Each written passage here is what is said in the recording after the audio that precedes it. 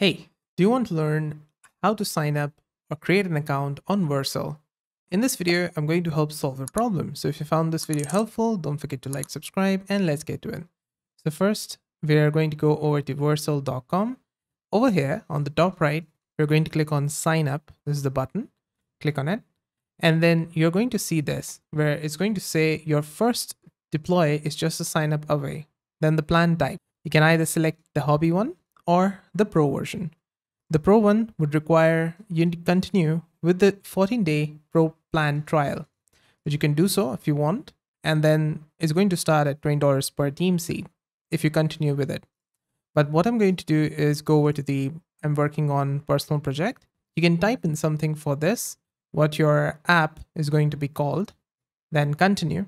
Then it's going to say, let's connect your Git provider. So let's continue with the Git hub. And you need an account on GitHub for this, or you can also sign up with GitLab or Bitbucket, or you can continue with email if you want to. If you want to continue with email, you just need to give your work email. And then once you give your work email, it's going to ask you for a code.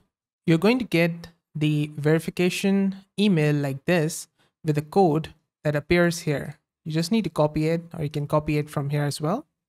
Go back to sign up for Vercel and paste it by either Control-C and Control-V, or just copy it and paste it over here.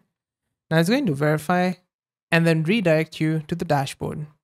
Now you can clone a template from here, browse all the templates, import Git repository, or you can ask their AI inside it to build something.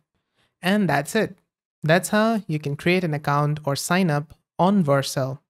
Did this video help solve your problem? Let me know with a like and comment.